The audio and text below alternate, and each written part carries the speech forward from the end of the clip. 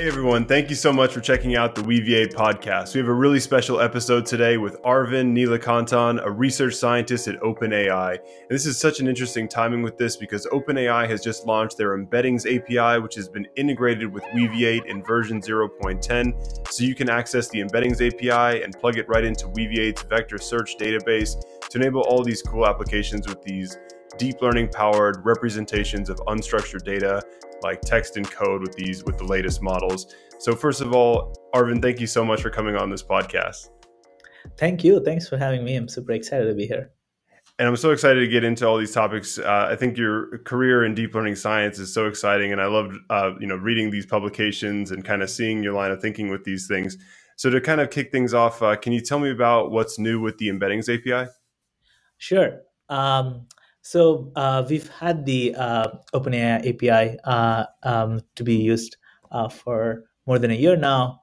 We started off with generative models for text, moved to code. We now have a new API endpoint that can convert text and code to a vector,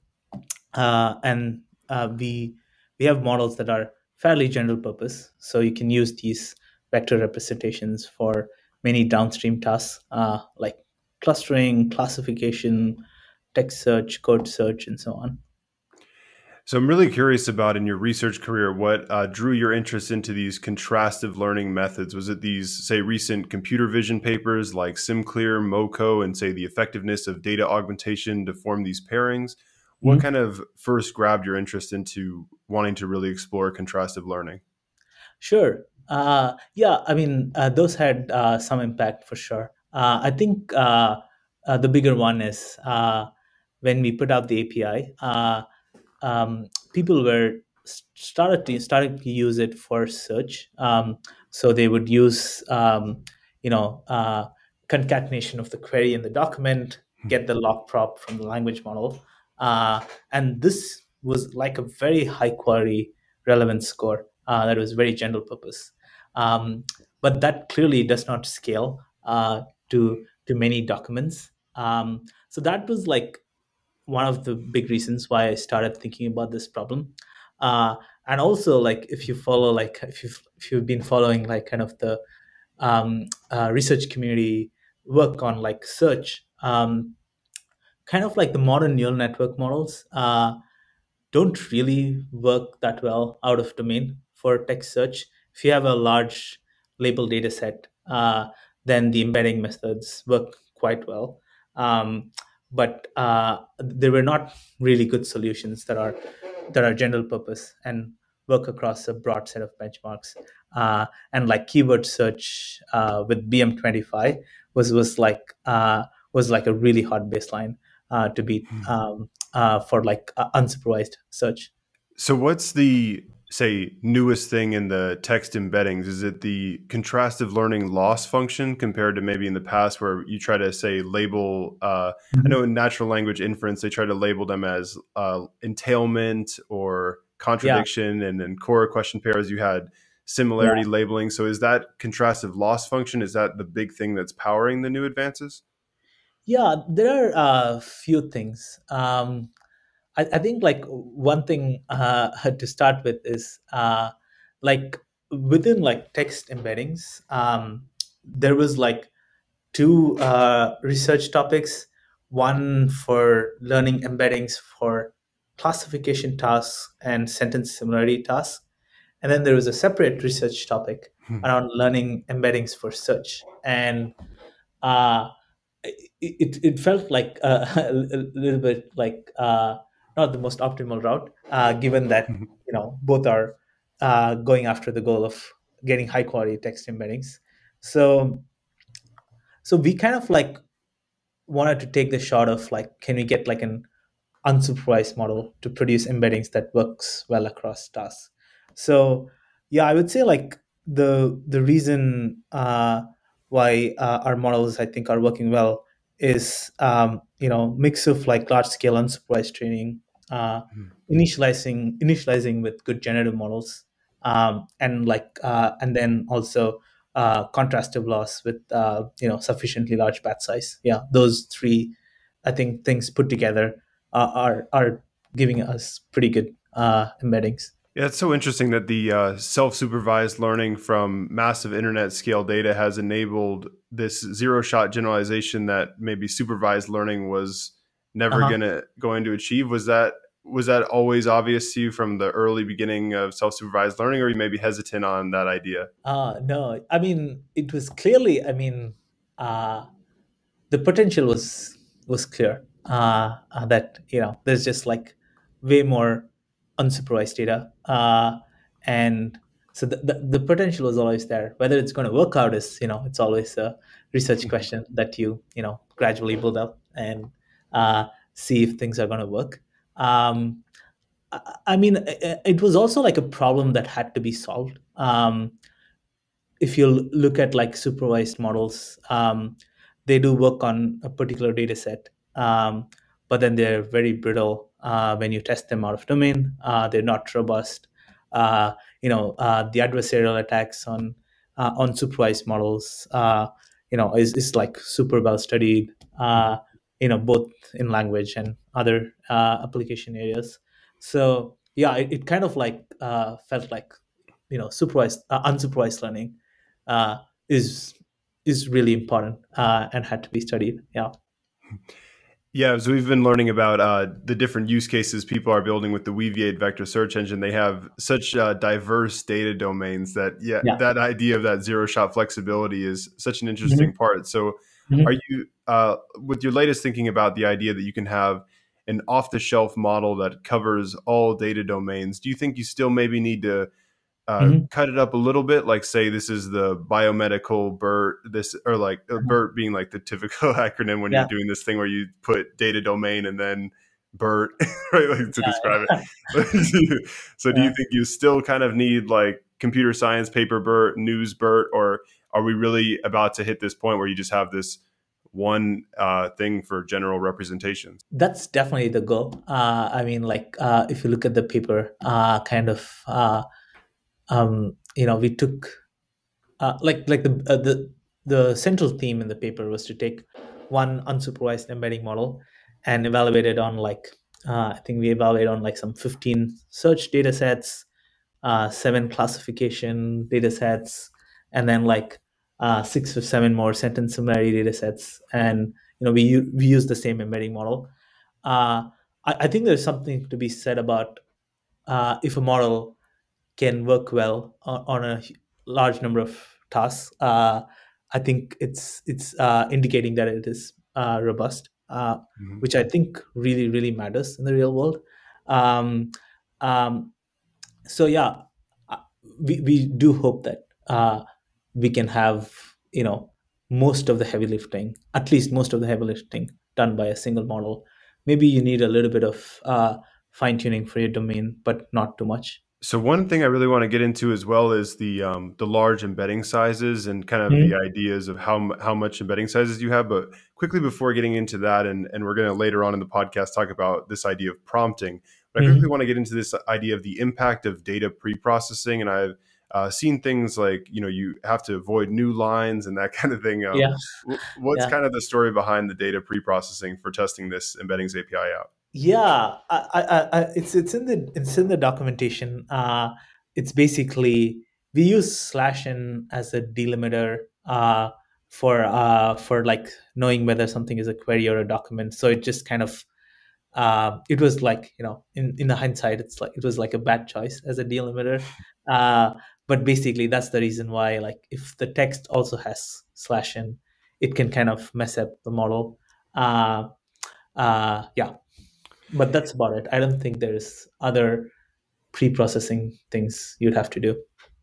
Yeah, it's kind of a tricky step, right? With the delimiters on the lines and internet scale text scrapes. Do you maybe like the idea of using the HTML tags? I've seen that idea coming up, and where you maybe use line break or paragraph break, and kind of have the structured data in the unstructured data. Yeah. I mean, our hope is we can like get rid of the delimiters altogether in the next run. Uh, I think this was like getting the model to initially get good results. We kind of um, wanted to try out a lot of things, and this was one of the things that stuck. Uh, but yeah, we actually think we can get rid of the delimiters altogether in the next run, and even the slash and pre-processing wouldn't be required. So you prefer the idea of having a super long sequence left to right? Mhm. I think Yeah. that's really interesting. And so the structure of the breaking probably not worth the time. Yeah, Cool. I mean, yeah. It's basically, the model can handle that. Yeah. Mhm. So on the topic of, say, the 12,000 dimensional vectors, and I think Yeah. that has such an interesting play in describing, say, using PCA to try to take down the Uh-huh. size of it, and then things like, Yeah. say, you build up one of these vector indexes, like we like to talk about the HNSW algorithm on Weaviate, and Uh-huh. if you got 12,000 dimensions in each of the vectors, it makes it a little tougher. We've Uh-huh. also looked into, say, binary passage retrieval, where you can have some kind of optimization where you learn how to have a 1-0-1-0 representation. How important do you think these high dimensional representations are to also achieving this off the shelf, any data domain zero shot flexibility? Yeah. So, so if you look at the results in the paper, um, we do report results for like embedding dimensions from 1,000 to uh, Mhm. the largest one, 12,000. You can like cut it by half or more than half. I think even the 4K dimensional vector one, it performs really well. So yeah, if you want the absolute best performance,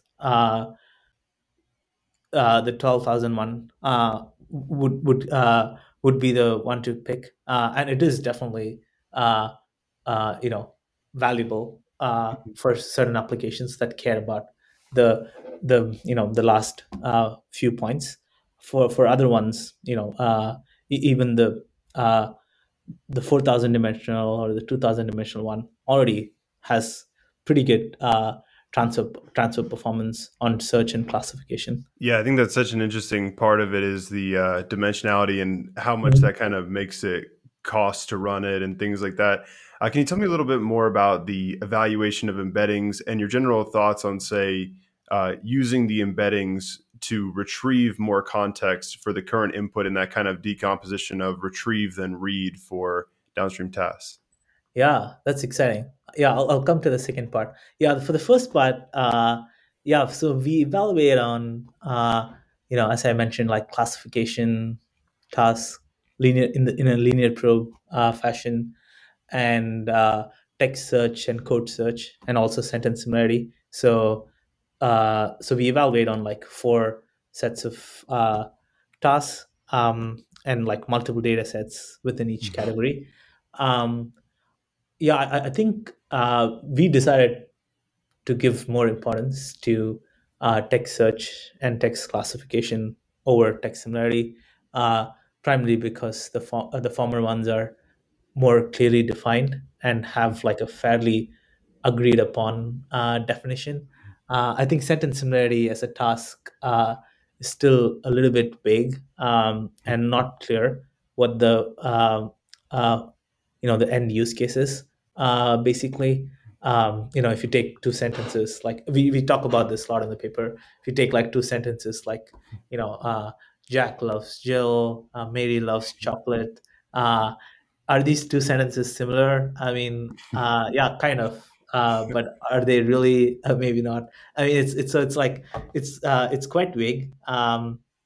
And so yeah, we like the classification and text search benchmarks. I think they're more uh, clearly defined. Yeah, and I know our Weaviate users agree that this we like the text search and think of that. And I don't know if too many Weaviate users are fitting linear probes on the embeddings and using that for their downstream supervised learning tasks. Mhm. So I Mhm. do want to get more into this retrieve then read Yeah. decomposition, where uh, where the idea of you retrieve some context to, say, Mhm. uses data augmentation for your input.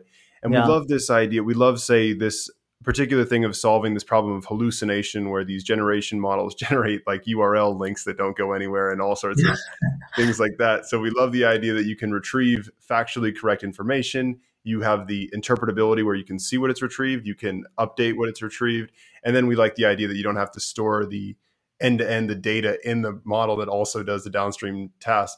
So can you tell me more about your thinking about the retrieve then read kind of decomposition of tasks? Yeah, I think it's definitely an exciting direction.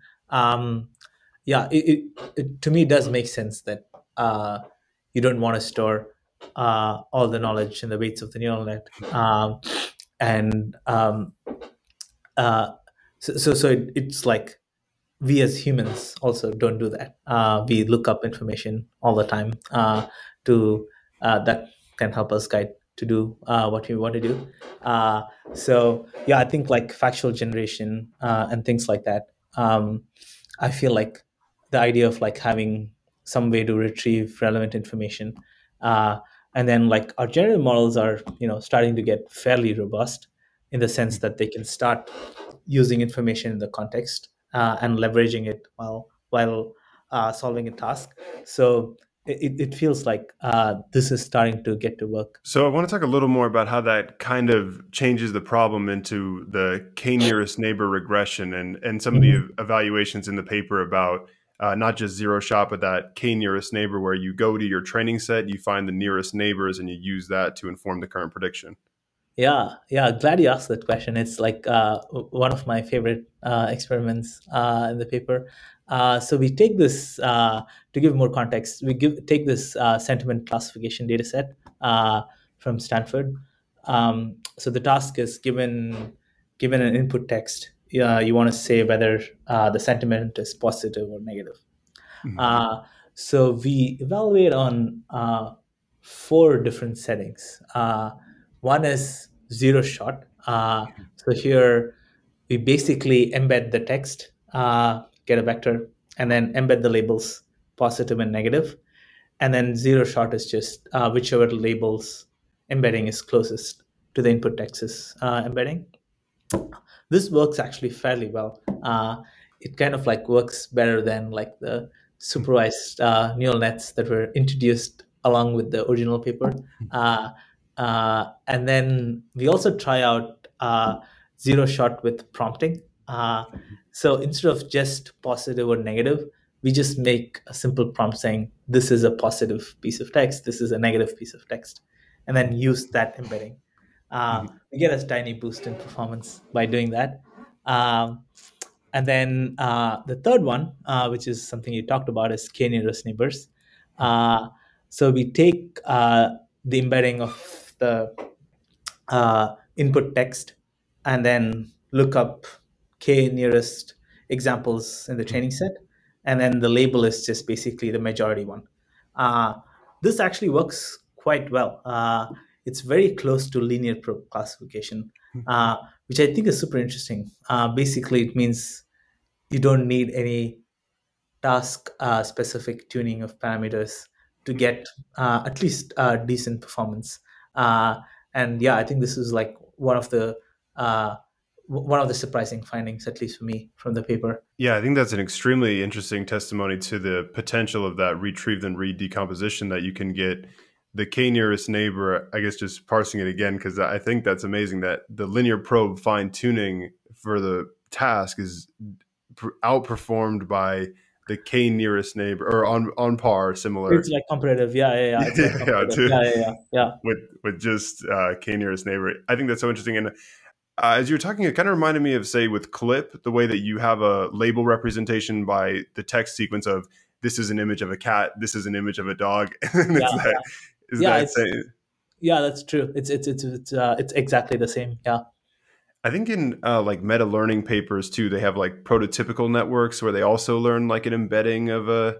Yeah. That's That's a good point. Yeah. that's such an interesting way to think about that problem, to have embeddings for labels. I is thinking Yeah. about those one hot vectors kind of Yeah. and that kind of way I That's think about it. true. So I really want to talk more about prompting. And I think that's such an Uh-huh. interesting kind of thing with the OpenAI papers. And so Yeah. firstly, I wanted to talk about there's a recent paper titled PromptBERT where they're saying Mhm. that basically if instead of doing X where you have your sequence and then mask and then you say index a CLS token to get the embedding, if you add the template, the sentence X means mask, these like templates is the idea of prompting.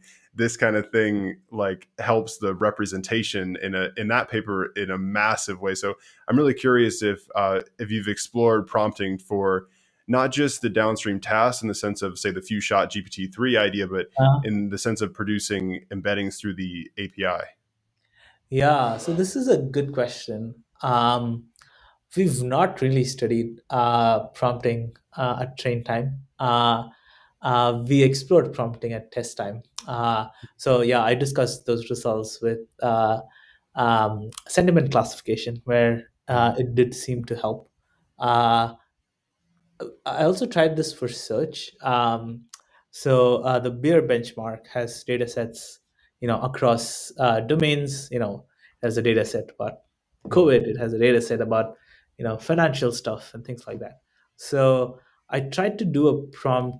I tried to do a prompt experiment where I add something like, apart from the query itself, I kind of have a prefix that says, this is a query about asking for information about code. This is a query asking information about finance stuff. It didn't seem to help that much in my initial experiments. Uh, but it was like definitely not something that we studied very rigorously. And I think there's something. I think there's something there in that area. Yeah. So are you interested in this idea of prompt search, where you're searching for the optimal prompt? Again, the idea of this is a query about code would be one example of doing it, or to say, hey, I have a question about code would be like another discrete way of representing your prompt. And then another idea maybe is continuous prompt tuning, where they put the prompt into the embedding space, optimize it with gradients. How do you think maybe the search for prompts differs from the search for factual information, which we're most commonly kind of studying when we're talking about most of the search? Yeah, I think this is one of the cool research directions that's coming out. I want to answer it with with few different things. First thing, yeah, as I mentioned, like I think the factual generation stuff uh, is really interesting to get additional information in the prompt. Uh, the generative models are robust and sensitive to context, that it can leverage that. The second one about retrieving things from the training set. Uh, it's actually one of the endpoints in OpenAI. It's called classification, that takes like the nearest neighbors from your training set and puts it in the prompt. Uh, that does seem to work better than randomly putting in some examples. The whole idea of like constructing these prompts on the fly at test time are super important. I think they're starting to work quite well. Finally, kind of like you know doing some kind of like more expensive search for prompts, either at train or test time. um, I think that again, uh, I feel like has a lot of potential in the sense that the unsupervised models are fairly general and have a lot of information, uh, and in some sense the current kind of context you provide to them steers the model only to a certain extent to the task or the input you care about. And I don't think it like actually kind of extracts all the juice out of the model. And I think these methods for like searching for prompt, I think, are super promising to kind of get the model to focus more on exactly the thing you care about. Yeah, and I've always loved the idea of like ensemble techniques, and I think maybe having a bunch of different outputs that come from a few different prompt sources could also be another way of having like an ensemble at test timing. And we love thinking about, say, connecting several different retrievals together. Like as we build these end-to-end search pipelines, we like to have, say, BM25, TF-IDF, a couple different experts depending on how you train them, and have all these different things. And so, yeah, I think like having a few different prompts could be a really interesting way to have like an ensemble. Is there like generally I'm thinking of, say, you have a separate kind of embedding for query and document and that kind of line of thinking. Do you think you should have a separate kind of embedding for input output kind of examples compared to documents of like information compared to like task informations. Do you like that kind of idea of separating, or just one embedding for every kind of thing? Yeah, I mean, it's definitely more convenient if you can have one embedding for everything. Mhm. It's hard to argue against that. Uh, um, uh, yeah, our hope, and I think our kind of like first crack at embeddings is that we can probably get like one embedding that seems to work well across tasks and across like use cases. Um, yeah, so yeah, otherwise I feel like, the system you're ultimately building has too many moving parts, you know, Mhm. errors propagate, things like that. uh, and whereas now I think having like a single model that can do all these things feels like the right way to do it. Yeah, so transitioning a bit, I love how kind of like the clip model. This is like multimodal with text and code, and I can't wait to talk more about deep learning for code and that particular application of just generating code, such as Codex and that kind of thing. But first, kind of back to the text embedding side. Do you think it gets a like that kind of reasoning information, that program execution from the code data that transfers into the text domains? Yeah, like maybe we have this decomposition of, say, factual retention and then like reasoning. And reasoning is kind of a pretty abstract thing, but it seems like one idea for that would be to look at, say, mathematical expressions and their evaluations and then just language model that, or logic expressions, language model that. And similarly with like the code outputs, just language model that. Do you think that kind of property of the reasoning of that kind of symbolic execution translates into the text applications? Yeah, that's a good question. Yeah, I don't know whether it has to be through like output of executing something. I feel like the signal there is quite sparse. You get very few bits of information from like, like if you execute a program and give like, I don't know, one number back, and if the model is learning from that, I think it's like uh, the I think models might overfit. Um, but yeah, I think if you can instead like actually uh, have some like reasoning logic or code that you're like can additionally, you know guide the model towards reasoning. I think that is definitely super promising. Awesome. So coming into Codex and how I think these CPC embeddings, and we talked about the retrieve then read decomposition, how these could probably you take uh, Codex to the next level with our search powering. So before that, generally, what are your thoughts on deep learning for code? Is it like, uh-huh. because to me it seems super exciting. I love Yeah, this topic of deep learning for code. yeah, I think it's super exciting, and it's like it's amazing that it's like starting to work really well. Like I use Copilot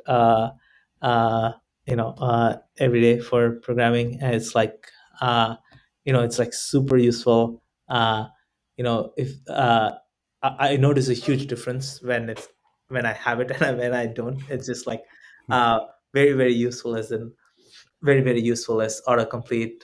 Don't have to look up in other places that much. So, and like just the whole kind of like just from a user perspective of like, I can, if I write the comments well, I can usually get a good first draft, which I think is like takes a lot of frees up a lot of mental space for me to like think about other stuff. So I think it's just like amazing that it started to work. And yeah, I think it's um, it's one of the it's probably the best application of deep learning models. Yeah, I'd agree. I personally agree with that. I think some people might want to get AlphaFold 2 in there and Yeah, have that one yeah, yeah, also in for in sure. the book. Yeah, yeah, But yeah, yeah, I've seen so many amazing testimonials of Copilot, and it's so incredible. And but I mean, coming from Copilot, which is something that already works, and we're not even in the clouds, but to go into the clouds, do you think this idea that you could just kind of loosely sketch like an idea for a deep learning paper, and then it could write you PyTorch code that would create the paper, maybe even set up like a weights and biases callback, like all the yeah, kind of things that you would need? yeah. I think, I mean, the current ones, uh, not sure you can do that. I think it is like fairly more like specific. You can definitely do things like set up weight and biases and it'll do the thing. Uh, but I don't know whether you can do something like make the transformer attend to Yeah. million tokens in a thousand. Yeah. That still needs some more work. Yeah, yeah, Yeah, that kind of high level. Make this attend over yeah. in quadratic, like linear complexity too, in the just a natural language description. But Yeah. so coming down from kind of that big vision of it that I think is so captivating, one of the most interesting technical details of Codex to me is the repeated sampling and how you say have Mhm. the tree structure decoding, things like top K beam search, where you go through the tree several times and you got that trade off between diversity, quality, kind of similar to sampling from any generative model, like an image model or anything like that.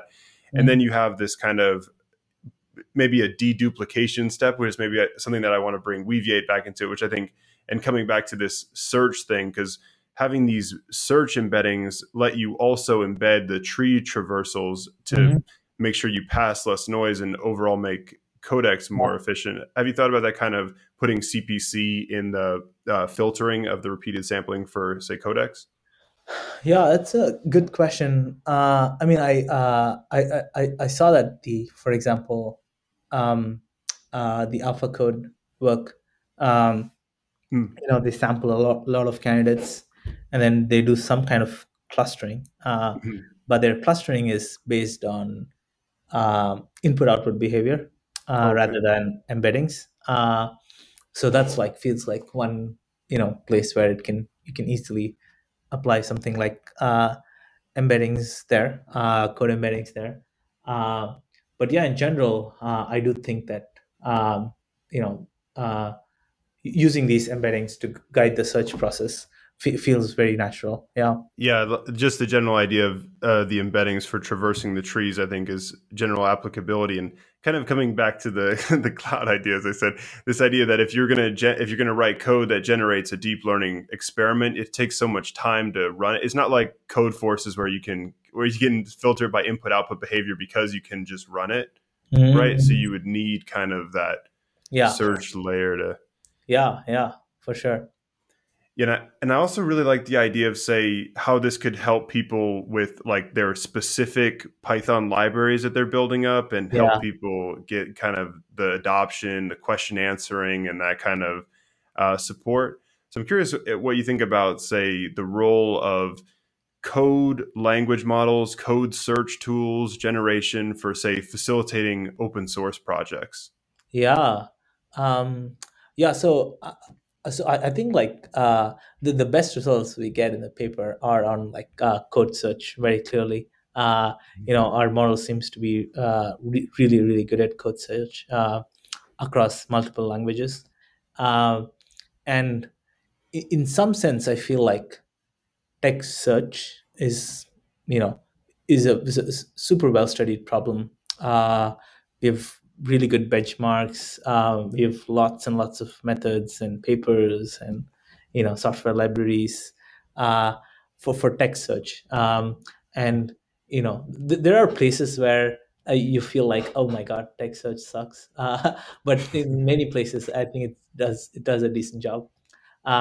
Whereas I feel like code search, I think, has a much farther way to go. And it's and like I almost feel like it's probably the case that code search is like lags a lot behind text search in applications is because keyword search works really well for text, and you can like kind of build your first application based on that.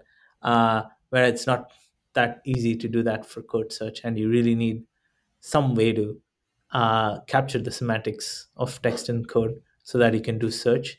Um, yeah, I really think our models can like start powering the next generation of code search tools. Yeah, I definitely think so as well. And just a quick question: how big is the impact of like the compiler and input output? Like, because the text search and the thing and the problem with it is it's so hard to evaluate it, right? Like, because Mhm. we say things like when we were interviewing Charles Pierce at Kenius, and they were building a scientific paper recommendation system, and that idea of serendipitous discovery and fuzzy Yeah. search, where it's like, here's a similar paper. Did it help you? Like, it's harder to evaluate really compared with Yeah, the code where it's like, it's correct. Like, yeah, it's not. yeah, So, yeah, exactly. Yeah, I think code search is like super well defined task. Uh, and yeah, I think the data set that's commonly used, code searchnet, is quite.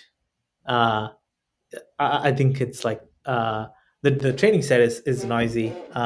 It's scraped from uh, just like open source code, but I think they have like a at least a subset of test set that's like more clearly uh, marked with like whether this is the correct code for the query. And I think it's a nice way to test these models. yeah, and I think like how say with unsupervised text learning, we can use back translation from English to French back to English, and I Yeah. think one heuristic we've seen with code is I think this paper is titled "Break It, Fix It," where they corrupt Mm. the code so it doesn't compile, and they use that to kind of get the data, and it's similar kind of back translation way of generative models that generate their own data and that kind of like Huh. data Interesting. augmentation scheme. Interesting. I see. So you would like training a model to go from like a thing that like doesn't work to thing that works, and like using the compiler as a way to get the data.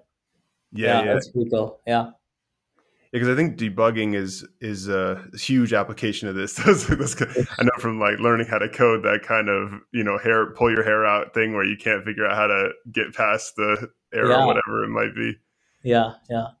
So does that kind of use of the reward signal from the compiler, the input output pairs, does that inspire your interest in reinforcement learning? And I know we haven't brought this up at all yet, but generally, Mhm. what's your thought on reinforcement learning for these applications? I mean, like like if you step back, I feel like search is probably an application that has benefited the most from human feedback, starting from click data. I think like the like all search engines benefit from that click data, and yeah, and I think with code there's this way of like verifying uh, verifying your code through input output tests. Yeah, I think all that is like definitely super helpful. So we've talked about quite a few topics, and so one thing is we mentioned, say, I think the best transition for this would be to bring back up that idea of reasoning. And as we have these deep sequential neural networks, they have several layers, and they maybe reason through their representations. That idea of like parsing and selecting the information. So I'm trying to transition into this idea of latent knowledge representations, and say exploring that in these models, and say vector quantization is another really exciting topic. So I'm curious, what's your thinking around just latent space exploration, whether it's like a generative image model or one of these chatbot kind of neural assistant things? Huh. Like, do you mean is it like specifically like looking up a knowledge source, or is it more like you're spending some search compute to infer like activations or? Yeah, the latter one, where you're trying to search to find what's going on with this network, what's it thinking? If Uh, you want to use that kind of anthropomorphization of it and say it's thinking, but yeah. I get it. Yeah, I think uh, yeah, this is kind of like related to like uh, the idea that like you know especially once you have these unsupervised models that are very broad, they don't get like uh, it's like at test time, uh, usually I think they're not given like enough context to focus on the task on that particular input, uh, and yeah, I think methods that can like let the model uh, um, you know do a lot more uh, do a lot more thinking, as you say, uh, at test time is definitely a promising idea. Yeah. Uh, yeah, like maybe things like say like PonderNet or like early exiting networks where you scale up the capacity to kind of simulate it. yeah, and also I would say like we touched on this before, the idea of like sampling a lot of things and then Mhm. uh, kind of finally deciding which one to use. I think all of this kind of falls under this bucket of like, you know, let's have the model do a lot more things at test time and see if we can figure out a way to like get these models to perform even better. Yeah, so transitioning like a bit into say how we can kind of understand it, do you see discrete bottlenecks in the intermediate representations of the network as being a way that we can understand how it might be reasoning? Yeah. So I feel like interpretability with neural nets has always been challenging. And I think I don't know whether having discrete activations would help with interpretability or not. And yeah, if it's like going to be like VQBAE codes and Mm-hmm. like that are like also very high dimensional, they're discrete but still high dimensional. I don't think you gain a lot of interpretability. So yeah. So generally that kind of, is it maybe just more so it's like a compression thing than it is that idea? I think so. I think those techniques are useful because they help us compress, very long inputs, especially in the perception domain, to like you create a bottleneck. Hmm. So also on this topic of bottlenecks with say like architecture bottlenecks, I think I know the common practice generally is to say apply to have the transformer be isomorphic. It has the original input sequence length by say the embedding dimension, and then the attention layers. They never compress that into say like in computer vision architectures, how say like UNet, we would Mhm. turn it into a vector, skip connection, upsampling, Mhm. and funnel transformer has applied a similar kind of idea.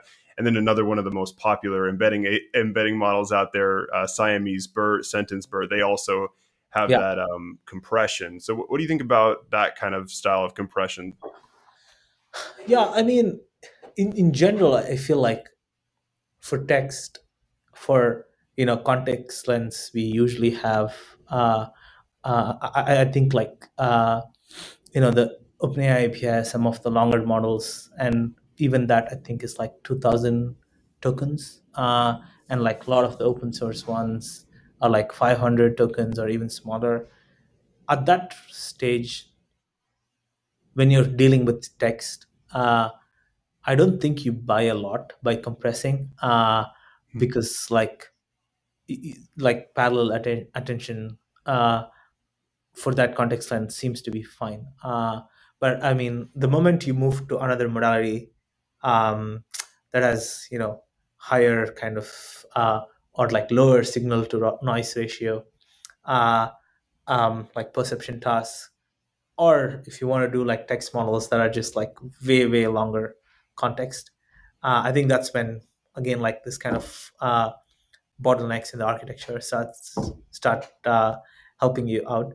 Like vision transformer, kind of the first step is to do like a very rough encoding of the image in a low dimensional space, and then you run Mhm. the transformer on top of that, and that seems to be working quite well. So, Mhm. kind of wrapping up, I know we talked about so many things from the Yeah, embeddings API, retrieve then read decomposition, contrastive losses, and the search for yeah. negatives, and I mean all sorts of things from prompting, etc. With the as there'll be the show notes for people watching the podcast. But Uh, so, kind of to wrap it up, and a question that I'm curious about is what is kind of like what motivates you? Like, is it your curiosity of the algorithms? Do you have a particular application in mind that drives you? yeah, I think a bit of both. I definitely kind of look at what are things that we can currently solve with the techniques we know.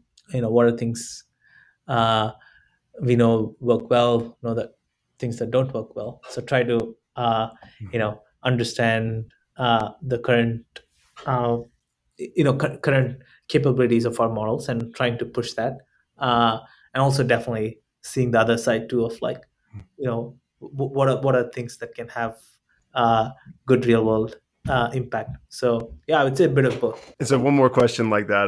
So Mhm. what is kind of your information diet? How do you handle this like massive velocity of new information in deep learning? Oh yeah, that's really hard. I think there's like so many papers coming out. Um, I don't know. In some sense, it's like I don't know. I feel like I think Jeff Hinton has this like advice on like don't read too many papers. It'll stop you from being creative. I can see where he's coming from. I feel like I try to try to basically bucket things into some kind of high level categories and saying, okay, Mhm. these are the sets of ideas we have, these are the sets of problems we have, and like these are the capabilities that our current models have, and here's where we lack, and kind of try to think from there, and kind of not think too hard from a specific paper's point of view. Mhm. uh, and yeah, I mean, of course, then once you decide to work on something and you're trying to improve something, then you start diving deeper into that area, trying to understand a specific paper or a specific set of papers in a lot more detail. uh, but yeah, for like high level kind of thinking about what to work on next, it's a lot more abstract than a single paper. Yeah, that's something I've noticed, and I imagine like once you get to your level, you have such an abstraction over the categories that it really helps do that filtering. Whereas, like I think when you're starting out, you see like Mhm. neural radiance fields, and Yeah. you're like all over the place with these different things. And I think the better you get, the better those high level categories guide the buckets. Yeah, I think that's such a well described way of handling that. Yeah, I think you also get better at reading papers over time. Like, papers where, you're like, okay, I get the high level idea from the abstract. Sometimes you go into the results and then, when to actually go deeper. I think you kind of like get better at that over time. Awesome. So, Arvind, thank you so much for doing the Weaviate podcast. I hope our listeners, excited about the OpenAI Embeddings API and using it in the Weaviate search and powering all sorts of search applications. So many interesting details to explore with these algorithms and what they can do. So, thanks again so much for coming on the podcast. Awesome. Thanks for having me. It was fun chatting with you.